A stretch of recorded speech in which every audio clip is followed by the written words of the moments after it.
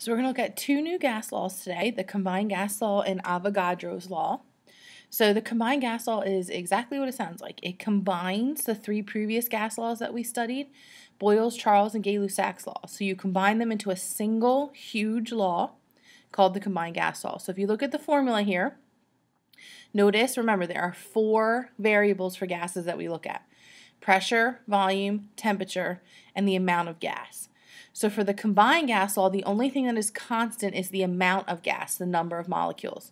The pressure, volume, and temperature are all changing at once. So the formula is P1V1 over T1 equals P2V2 over T2. Remember, the ones you can think of as the original, the two as the new set of conditions, or just all the ones are the same set and all the twos are the same set. So we look at a sample problem. A gas at 110 kPa and 30 degrees Celsius fills a flexible container with an initial volume of 2 liters. Remember, putting things down as knowns on the left-hand side is really going to help you determine which formula you need. So notice I write the pressure, 110 kPa, the temperature, and I take that 30 degrees and change it to Kelvin, and the volume, 2 liters. If the temperature is raised indicates a change to 80 degrees, and the pressure is increased, again a change, to 440 kPa, what is the new volume? So again, I take T2, change that to Kelvin, and then you're simply going to plug in. So the way that you're going to determine that you're using the combined gas law versus any other gas law is with these knowns. You have three variables. You have pressure, temperature, and volume all changing at the same time. So the only gas law that will work is the combined. Remember that to check your units, so pressure's good, temperature pretty much will always be good, and your volume's good as well. So you take your formula, P1V1T1 equals P2V2T2, you plug in your numbers here, solve for V2, and you should get 0.58 liters. Avogadro's principle is named after the same guy that did Avogadro's number, and he stated that equal volumes of gas at the same temperature and pressure contain equal number of particles. This is that idea of 1 mole equals 22.4 liters. So for example, 1,000 relatively large krypton gas particles occupy the same volume as 1,000 much smaller helium particles. The key is the same temperature and pressure, STP. At the same temperature and pressure, Avogadro's principle holds true.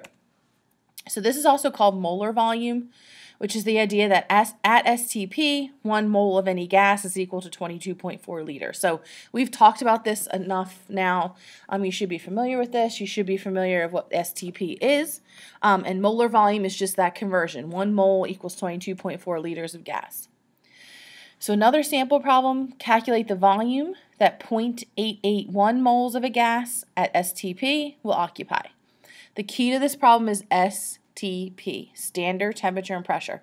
When you see that, you can simply just do a conversion using the 1 mole equals 22.4 liters idea. So I start with what I'm given, 0.881 moles. Notice it doesn't matter what the gas is.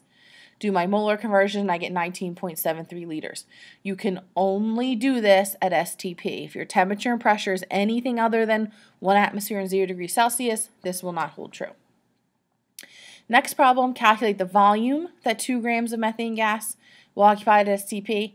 So again, STP, a bell should ring in your head, ding, ding, ding, I can use that molar volume. So this is basically a normal mole problem. So I'm starting with 2 kilograms of methane. I change that to grams here. Then I change it to moles of methane using the molar mass. And then the 22.4 liters equals 1 mole to get 2,791 liters.